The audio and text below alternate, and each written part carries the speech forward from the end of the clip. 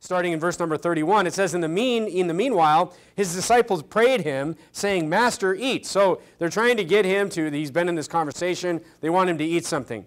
But he said unto them, I have meat to eat that ye know not of. So he's not talking about literally eating. He's just saying, I've got things on my plate that you have no idea. Just kind of explaining this bigger picture of why Jesus is here. And of course they don't understand this. Look at verse 33. Therefore said the disciples one to another, hath any man brought him aught to eat? They're like, he doesn't have food? Verse 31, Jesus said unto them, my meat is to do the will of him that sent me, and to finish his work. I have those lines, those three words, finish his work, underlined in my Bible, and I'll explain to you why in just a few minutes.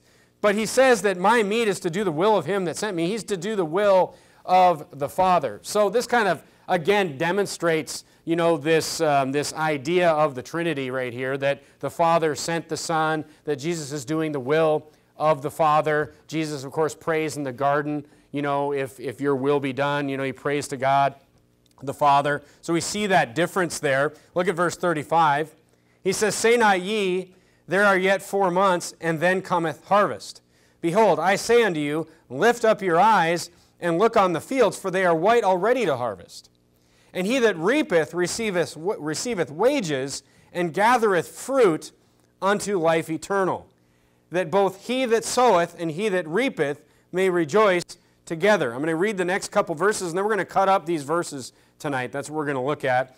And herein is a saying, is that saying true? One soweth and another reapeth. Verse 38.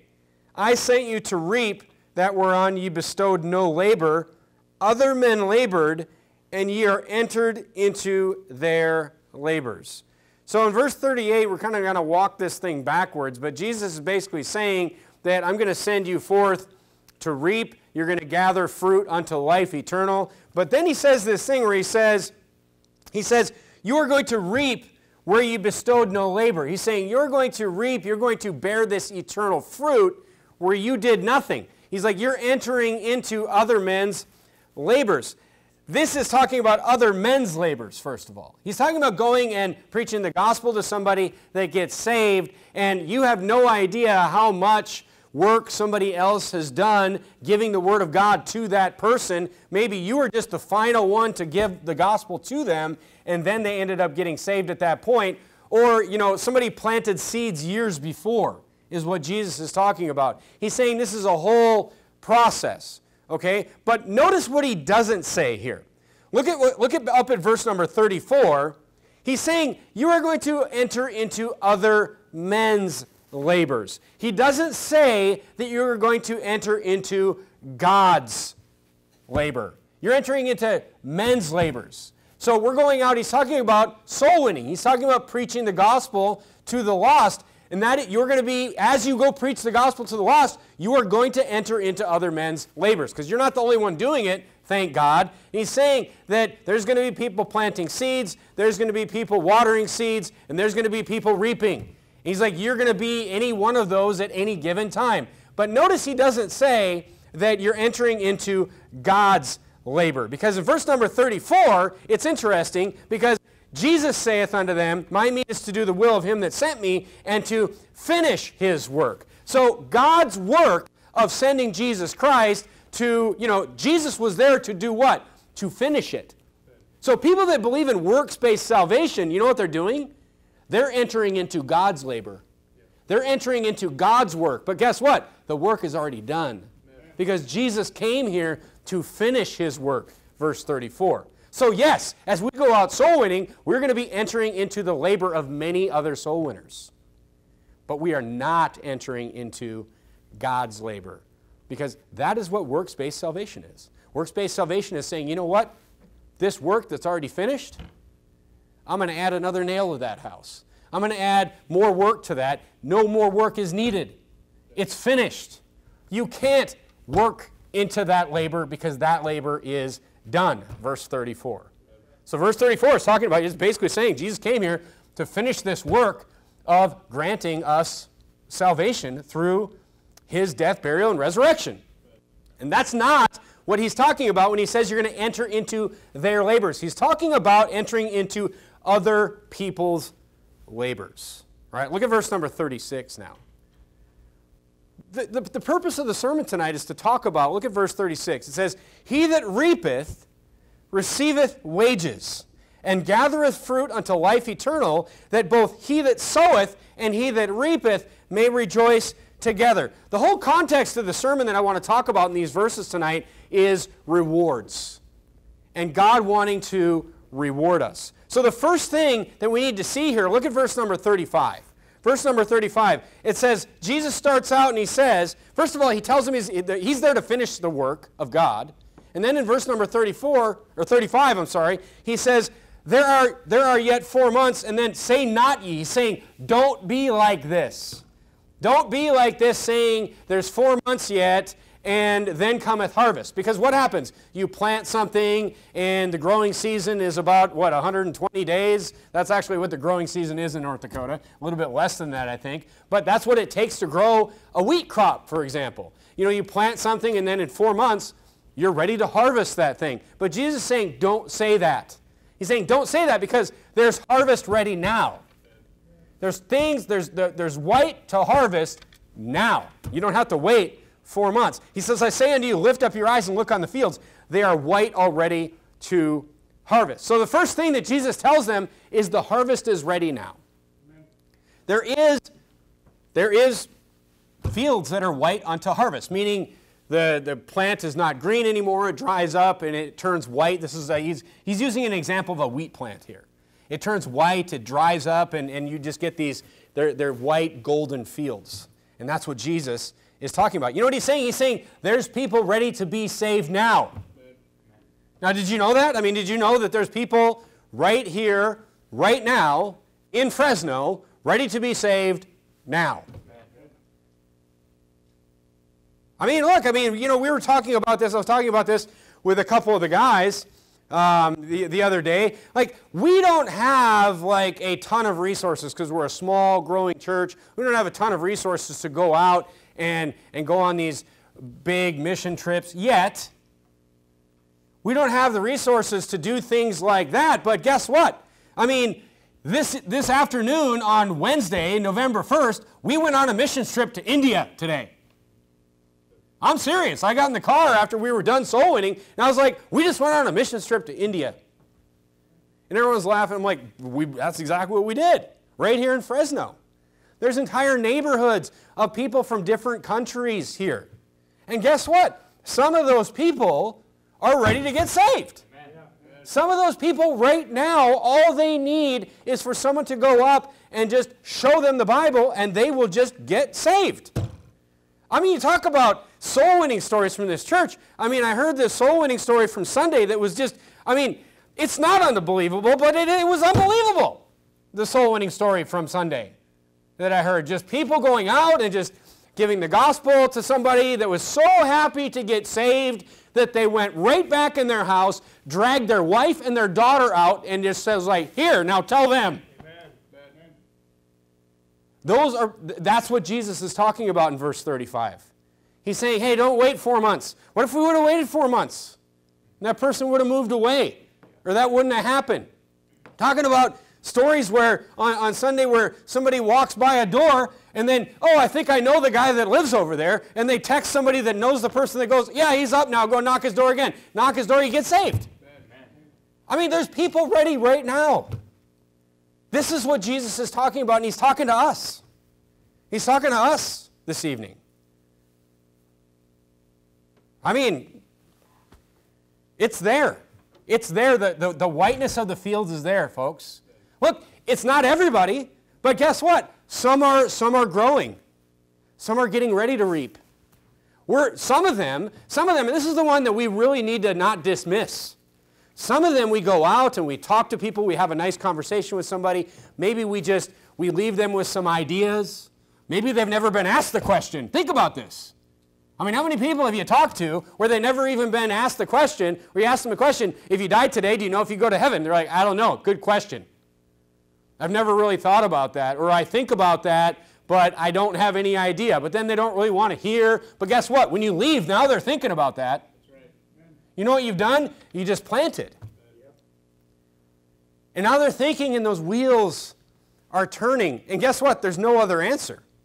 There's no other answer out there other than try to work your way to heaven, which isn't an answer. So look, some are growing.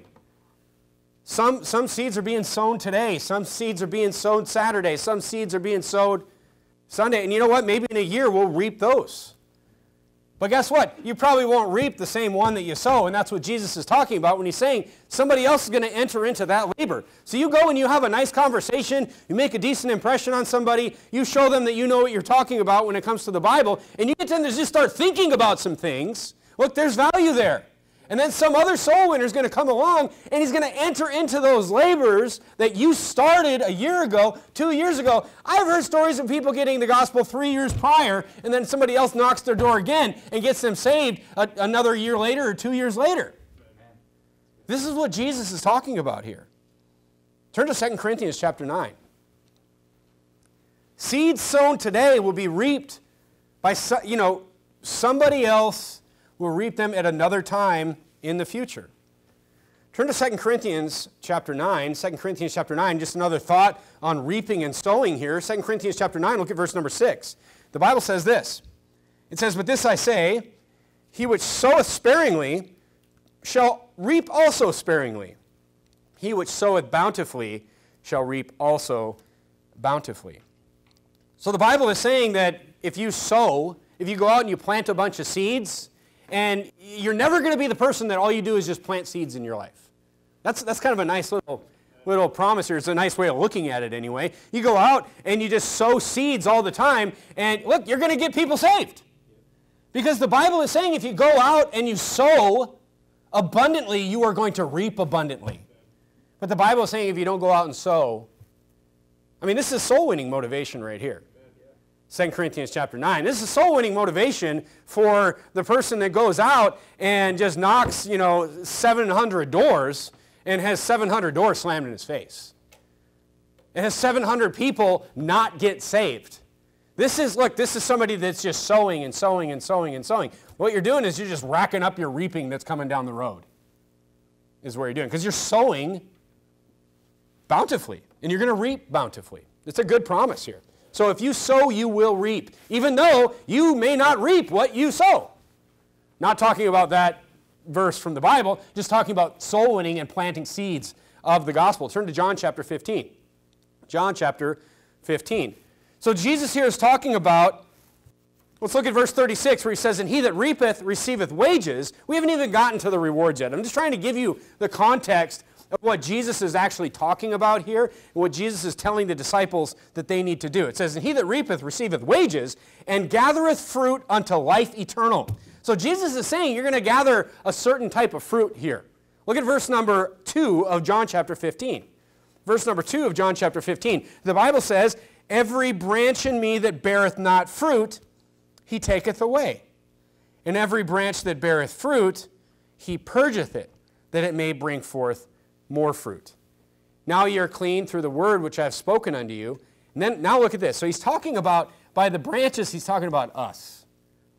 He is the trunk, okay? He is the trunk. We're supposed to be abiding in the tree. We're the branches of the tree, and we're supposed to be bearing fruit, Jesus is saying. So Jesus is saying, and this matches up with a sermon that we heard Sunday night from one of the men talking about, if we don't abide in Jesus, what's going to happen? But look at verse number 4. It says, "Abide in me, and I in you. As the branch cannot bear fruit of itself, except it abide in the vine. No more can ye, except ye abide in me." You ever notice that when you get into the things in the world and you get really concerned about things in the world and the things in the world grab you and pull you away? You ever notice how you start to just have less and less interest in spiritual things? It's exactly what Jesus is talking about here. He's saying you need to be abiding in me. Why? So you can bear fruit. And he's saying if you don't abide in me, it's not going to be possible to bear fruit. So if you get out and you get wrapped up in worldly things, you get wrapped up in sin, especially out in the world, he's like, you're not going to bear fruit. By stopping abiding in Jesus, you're just going to, and look, it's true. when you start to pay attention to and get into worldly things, especially sinful things, you will lose that desire. You'll lose that desire. Music is a perfect example of this, just a simple example. Is if you just go out and listen to a bunch of worldly music all week long, you're going to come to church and you're going to hear hymns and you're going to be like, ugh. You're going to have less interest in hymns. Why? Because it's going to rob that spiritual desire from you. Because you're not abiding in Jesus. It's going to rob your spirituality from you. And guess what? If you get that spirituality robbed from you, you're not going to bear fruit. And then what? He's going to purge you so you bring forth more fruit. I am the vine, ye are the branches. He that abideth in me and I in him, the same bringeth forth much fruit. That's the goal. Much fruit. What kind of fruit? Fruit unto life eternal, Jesus says in John chapter 4. For without me, ye can do nothing. Can't I just go out and just live a worldly life? Why can't I go out? Why do I have to live this separated Christian life? Why can't I just go out and live the life that everybody else is living and still go to church I'm just gonna break my Christian life down to Sundays. I'm just going to go to church Sunday morning, and I'm going to go soul winning Sunday afternoon. Pastor says that I should go soul winning once a week, so that's what I'm going to do. I'm going to get worldly. I'm not going to separate from anything, and I'm going to go to church Sunday morning, and I'm going to go soul winning Sunday afternoon. I'll compartmentalize my Christian life, and then, it's not going to work. That's what Jesus is saying. He's like, you'll stop even wanting to do Sunday morning. It'll rob you. You can't have both. Because you can't have fruit without abiding in Jesus. That's what he's teaching in John chapter 15. And if a man abide not in me, he is cast forth as a branch, as it is withered, and men gather them and cast into the fire, and they are burned. Oh, that means I go to hell. No, he's giving an analogy of a piece of wood. He's saying if you don't abide in me, it's not going to work, folks. And he's saying, notice in verse number, this goes to the sermon on Sunday night, where we talked about idols of the heart.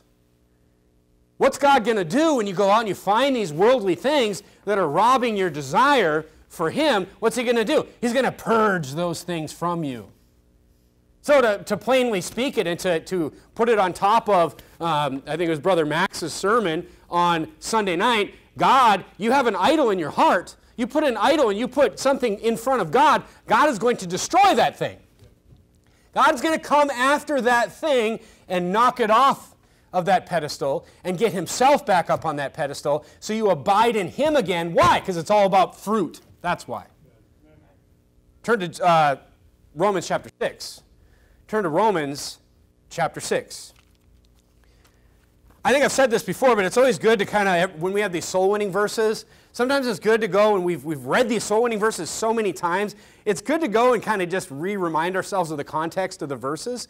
Romans 6:23 is like our go-to, it's like the core of our soul-winning here, Romans 6:23. But let's go up to Romans 6, verse number 21, and let's just look at the context of Romans 6:23. The Bible says this, it says, what fruit had ye? Actually, go to verse 20. It says, for when ye were the servants of sin, ye were free from righteousness.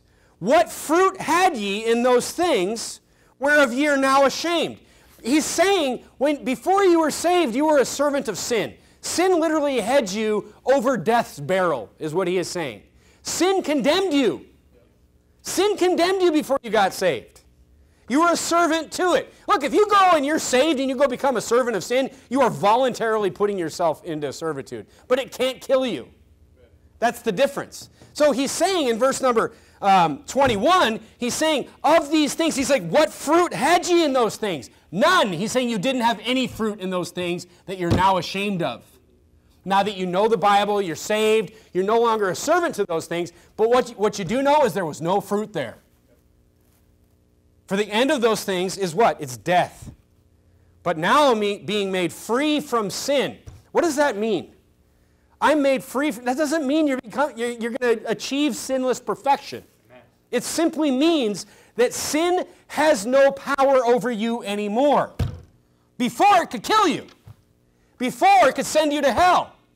Before it literally condemned you to death.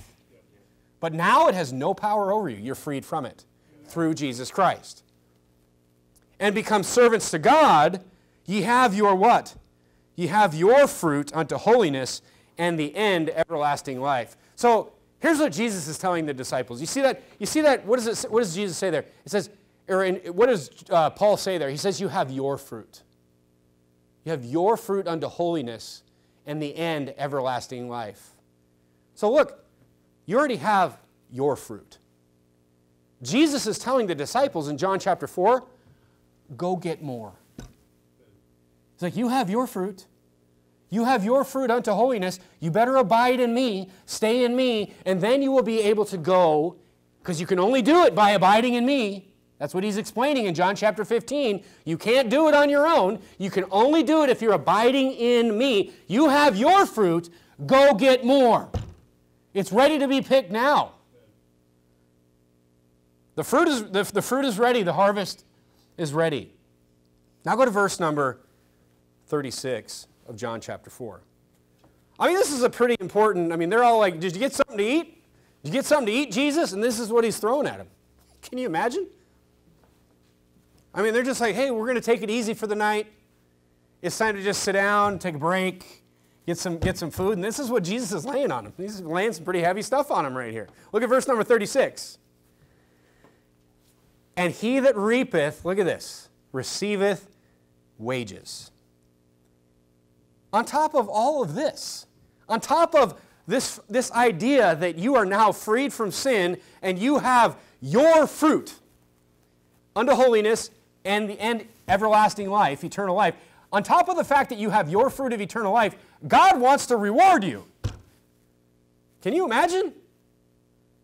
After all that he's done, given us eternal life, God wants to reward us. Now look, turn to Revelation chapter 20. The unsaved are going to be judged by their works. The Bible is very clear about this.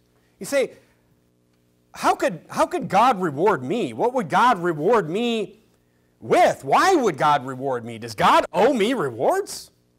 Look at Revelation chapter 20 and verse number 12. Talking about the great white throne judgment here.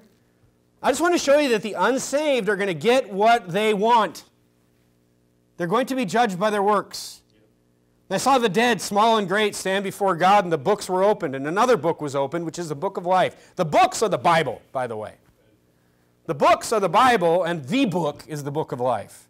And the dead were judged out of those things which were written in the books. In what? The Bible. According to their works. The unsaved are going to be judged by their works. Turn to Matthew chapter 16. But we will be rewarded by ours.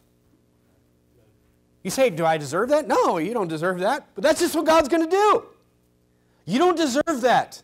You don't deserve anything extra. We didn't deserve we didn't deserve our fruit. And he's just telling us, go get more fruit, and then I'm going to reward you for that.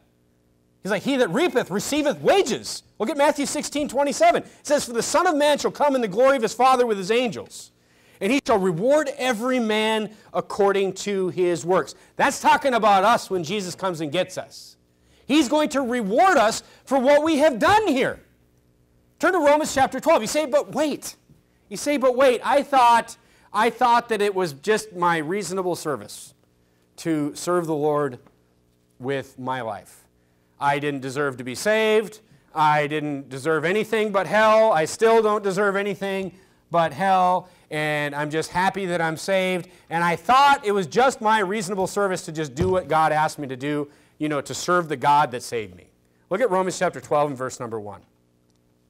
I beseech you, therefore, brethren, by the mercies of God, that ye present your bodies a living sacrifice. He's telling you what you should do with your life. A living sacrifice. Like, as long as you're alive, this is what you should be doing.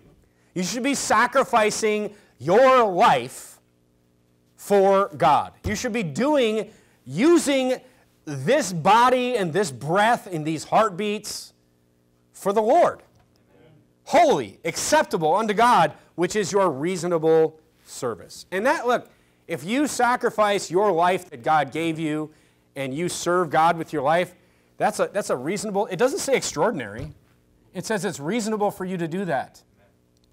But what I'm trying to get you to see from John chapter 4 and John chapter 15 and many other places I'm going to show you in the Bible is that on top of that, God's going to reward you. Look, this isn't something that I think about or preach about a lot, but the Bible is very clear about it. God is going to reward us. But I think the most important thing that we need to take from this is we need to understand, this really kind of helps us understand the God that we serve. It really kind of gives us an idea of the type of God that we are serving here. I mean, God's gotten a bad name from a lot of wicked people that hate Him. There's a lot of wicked people that hate God out there that say all kinds of stupid things about God. They don't even know who He is. Oh, God's wrathful, and the God of the Bible is wrathful. And I mean, there's just all kinds of people out there. I guess there's some politician, which I could care less about, but he's making the news because he believes the Bible literally. What other way is there to believe a book? Like when it says, somebody died when they were 120 years old. I mean, how are you supposed to interpret that? Like, what does that really mean? Does that really mean 80 billion years or something? I mean, what? But the point is this. The point is this. God is being slandered left and right in our world today. But this is truly the God that we serve. And God is explaining here, think about this. God gives us eternal life. Free. He gives us eternal life for nothing. He gives us eternal life, and he then wants you to ask for things. He's just ask me for stuff. God says that all over the Bible. He's like, just asking. He wants to give you things that you ask for, and then He wants to reward you. And guess what? He wants to reward you here and eternally. You're like, wow. Turn to Matthew chapter 5. I could read you verses on this all night long. He wants to reward you for doing His will, and then He tells you, if you do my will, you're going to suffer persecution. If you do my will, people aren't going to like it. If you do my will, you're going to have trouble. All that live godly in Christ Jesus shall suffer persecution. So if you abide in Jesus, just let me break this down for you. John chapter 15 was just saying, abide in me, abide in me, abide in me, abide in me. And then you're going to bear fruit. But then He comes out and tells, look, God tells us the whole truth here. He tells us the whole truth in the Bible. He says, if you abide in me, you're going to bear fruit. But you know what? You're going to suffer for it. You're going to get persecuted for it. But God is saying here, look at Matthew chapter 5 and verse 12. He says, blessed are they which are persecuted for righteousness' sake, for theirs is the kingdom of heaven. Blessed are ye when men shall revile you. Look, he's not just saying when men beat you and cut your head off and do all these terrible things that I always read to you out of the martyr's mirror. That's not, he's like just that men are mad at you. That people are upset with you and persecute you and say all manner of evil against you falsely for my sake. So when people, see that you're changing the way you do things and you decide you're going to, you got saved and now you're going to abide in Jesus. See, look, the getting saved thing is one thing. But then like abiding in Jesus, that's really going to make people mad.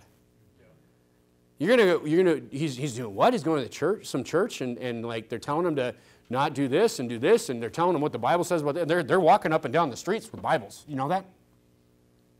They go around, they knock on strangers' doors with Bibles in their hands. Look, people are going to revile this. They're going to be upset. You say, why would that upset anybody? I don't know. Because the Bible says so.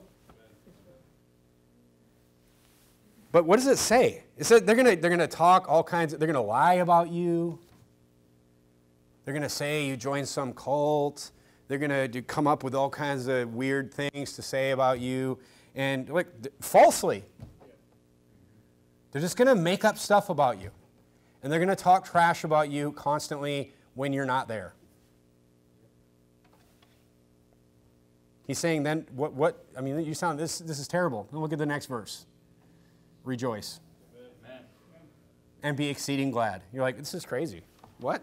This is not pleasant. It's not pleasant when people talk trash about you. How would you like it if like someone just talked trash about you all the time? Just like, it doesn't make you feel good when that happens. That somebody is just spreading lies about you. It's an upsetting thing to go through.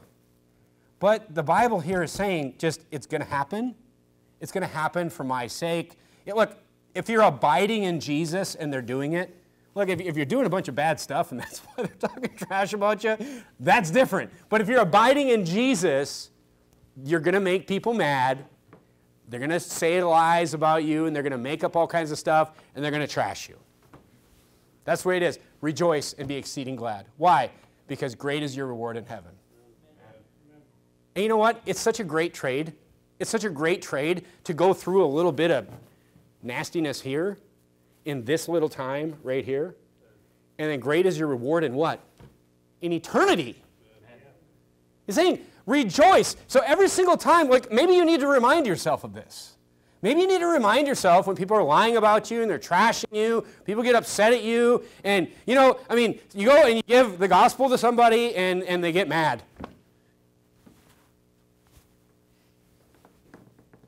At least we care. I mean, you know, I think we've all been there.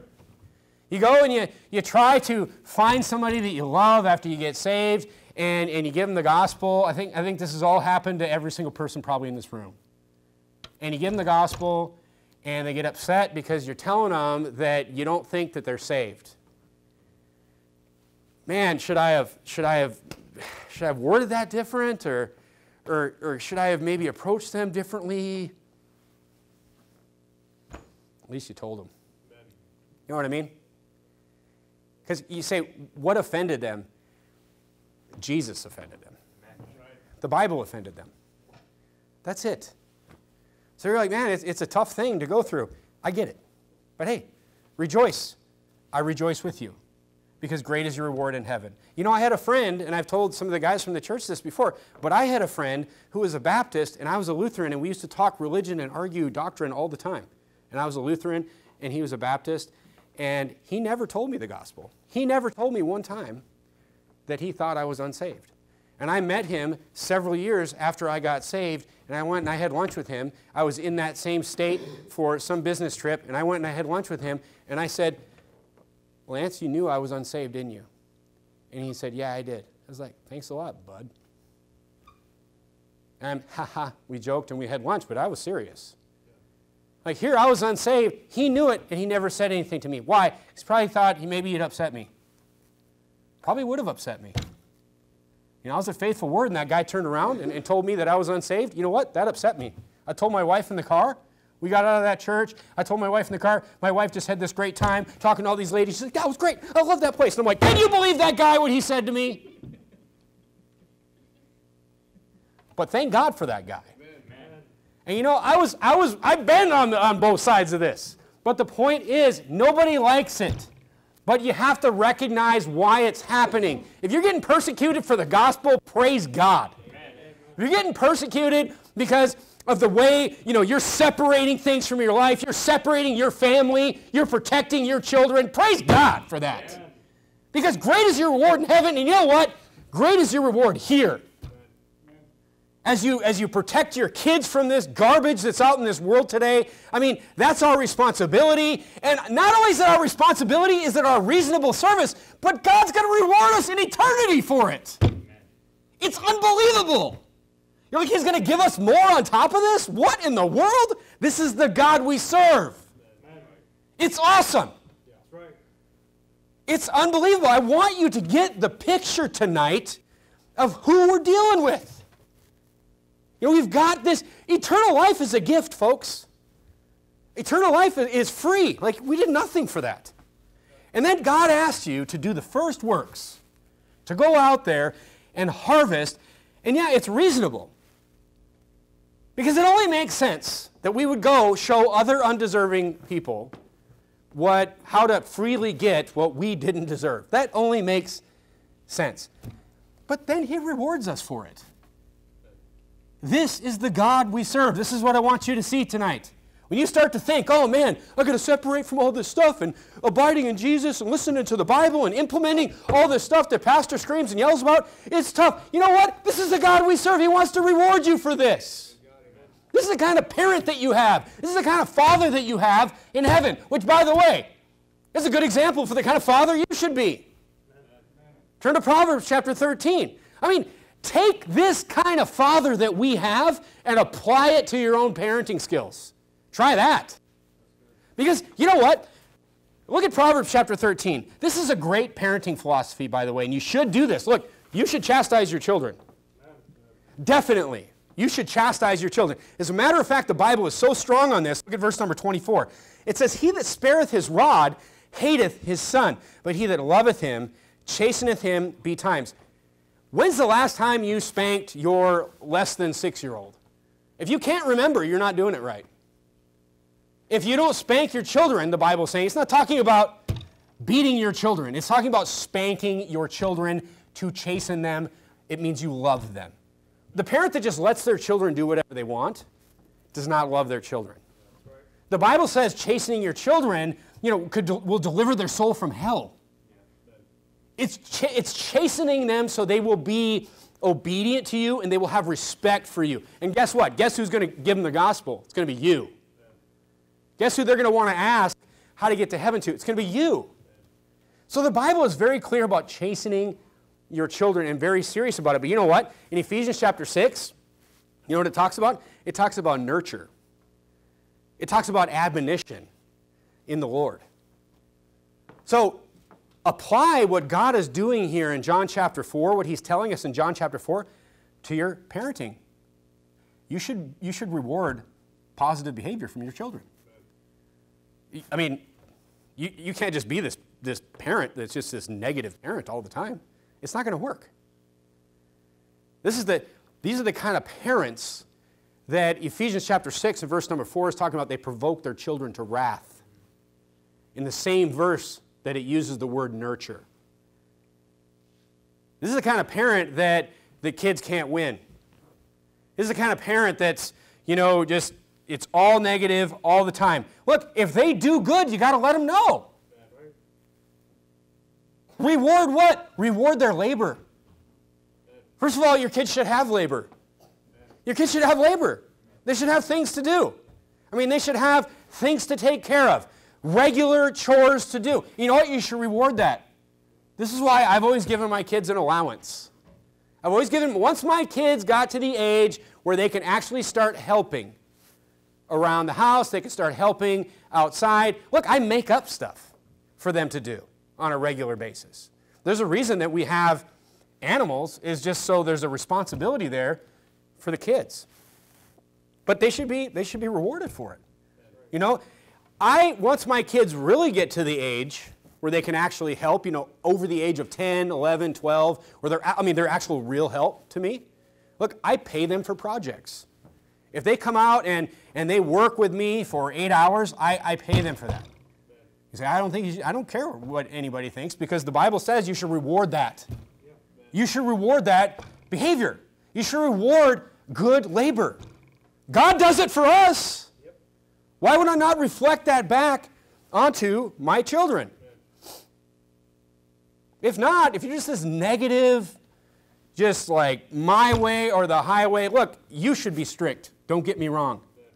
And you'd be better bordering on the side of too strict than not strict enough. So don't misunderstand what I'm saying, but you can't be all negative. You got to reward the good stuff. And look, if you are strict and you do chastise like God says, there's going to be a lot of good stuff to reward. Don't forget that. It's God's attitude with us, and it should be a model. Turn to Luke chapter 11. I'm going to give you one more example of this, of God's attitude in this area. Look at Luke chapter 11. God gives us the analogy here of a friend or a good friend. Okay? Look at Luke chapter 5, or Luke chapter 11 and verse number 5. I just want you to see this side of God that is available to you tonight. Look at Luke chapter 11 and verse number 5. The Bible says, and he said unto them, which of you shall have a friend? And shall go unto him at midnight and say unto him, friend, lend me 3 loaves. We've all met this friend before. For a friend of mine is in his journey is come to me, and I have nothing to set before him. So he's saying, you got a friend's knocking on your door. He's saying, hey, I need some food. I got another friend that just showed up at my house, and I got nothing. I got nothing in the refrigerator. This was Garrett before he got married. I shouldn't have said that. I mean, you go over to his house and you're like, hey, you're like, oh man, I'm not going to be here long. No, I'm just kidding. I'm just kidding. No, but you got a friend, he shows up at a friend's house at midnight, and he's like, I got somebody that's visiting, and I got nothing to give him. Can I have 3 loaves of bread? It says, he from within, so the friend whose house it is that he's knocking on the door, he says, trouble me not. The door is now shut, and my children are with me in bed. I cannot rise and give thee. So he says, no, I'm not going to do it. I say unto you, though he will not rise and give him because he is his friend, yet because of his importunity, he will rise and give him as many as he needeth. This is so great right here. Importunity means like persistence and annoyance. Okay, so he's saying he's not going to give him the bread because he's his friend. He's going to give him the bread because he wants. He's persistent and he just won't stop knocking on the door. He's just going to give him the bread like, here, just take it, just go. And he's just going to get, how much bread do you want? He's going to give him as much as he wants. And God is using this as an analogy. And he says, and I say unto you, ask, and it shall be given unto you. Seek, and ye shall find. Knock, and it shall be opened unto you. Everyone that asketh receiveth, and he that seeketh findeth, and to him that knocketh it shall be opened. And then he says, if a son shall ask bread of any of you that is his father, will he give him a stone? Or if he ask a fish, will he give for a fish give him a serpent? Or if he shall ask an egg, will he offer him a scorpion? Say, if ye then being evil know how to give good gifts unto your children, how much more shall your heavenly Father give the Holy Spirit to them that ask him? He's saying even a bad friend would give the bread. Of course God's going to give it to you. All you have to do is ask. So God is just saying, ask for things. The point of the sermon tonight is God wants to give you good things. God wants to give you rewards in heaven and blessings here. This is not a prosperity gospel. This is the Bible right here. This is the God you serve. This is the God that saved you. This is the God that gave you free eternal life, and on top of that, asks that you go do these things, and then just tells you, whatever you want, just ask for it. It's like you don't have things because you don't ask for things. Ask for things, and I'll give them to you. Even a bad friend will give things to to a friend that is asked. Even a bad friend. He's like, I'm your heavenly Father. Why don't you just ask? We have this best friend. We have this heavenly Father, and look, but we won't do what he asks. This is the problem. We won't sacrifice our worldly desires in this life. We won't do it. Instead, we won't sacrifice our worldly desires and serve him instead of trying to go out and make more money. We won't sacrifice anything in this life for him, yet he's saying, hey, just do this, give your body, give your life as sacrifice for me, and I'll give you everything. And if you don't have something, just ask for it, and I'll give it to you. But you have to abide in me, you have to do what I say. Yet we won't do it. We rob him instead. We refuse to serve him. We take away every opportunity that he has to give to us. This is what we do. When we embrace this world and the junk that it has to offer. And not only that those worldly things will rob us. Not only will they rob us of that spiritual desire, it will cost others their fruit unto eternal life. All while you have yours, and I have mine. It's so messed up when you look at it that way. And that's why God promises us that, you know what? When I do see you with those worldly things that is costing others that eternal fruit, I'm going to prune you of those worldly things. He promises us that he will do those things. It makes no sense for a Christian to do this. That's what I'm trying to show you tonight. It makes no sense for a Christian not to just work as hard as he or she possibly can to abide in Christ. So God can just reward and bless and rejoice in that persecution. It makes no sense. It is literally self-defeating for us not to abide in Christ. The carnal Christian is against himself. You see, this is the God that we serve. And this is Jesus' message over a sandwich. When the disciples just want to chill out, relax, and have something to eat. Instead, he drops this on him. He's like, no, go, you're going to gather fruit unto life eternal. You're going to receive wages, though. And then guess what? We are all, the last thing he says, we are all going to rejoice together. Look, turn to 1 Corinthians chapter 3. You say, you know what, I'd rather have fun here. You know, I know this is the guy that just doesn't really care how much he has in his savings account. He's just like I used to carpool with this guy. You know, I used to carpool with this guy. He had every toy you could possibly imagine. He's like, you know what, if I can afford the payment, I'm going to have it because I don't like my job. And as long as I got this job that can allow me to make these payments, I'm like, how can you sleep at night, man? You got like $250,000 in car loans. You know, how could, I mean, which is nothing these days. But this was, you know, 15 years ago, 20 years ago, it was like $1 billion, right? But I'm just saying, and he's just like, whatever, as long as I can afford the payment, I don't care. As long as I got a job, I don't care. This is the guy that doesn't care what's in his savings account as long as he's got, you know, some fun things that he's got right now. But guess what? The Bible is saying that we will regret this. If we live like that as Christians, we will regret it. Look at 1 Corinthians chapter 3. Look at verse number 11. The Bible says in 1 Corinthians 3:11, it says, for other foundation can no man lay than is laid, which is Jesus Christ. Now if any man build upon this foundation gold, silver, precious stones, wood, hay, stubble, every man's work shall be made manifest. That means it will be made known. For the day shall declare it, because it shall be revealed by fire. So this is saying that the foundation that we all have as saved believers is Jesus Christ. But you're going to build upon that foundation with that reasonable service that is your living sacrifice of your life. And what are you going to build on it? Are you going to build gold, silver, precious stones? You're going to put wood, hay, and stubble on it. It says, every work shall be made manifest, for the day shall declare it, because it shall be revealed by fire, and the fire shall try every man's work of what sort it is. Verse 13 is basically saying is that God knows what you were doing for him and what you were doing for you.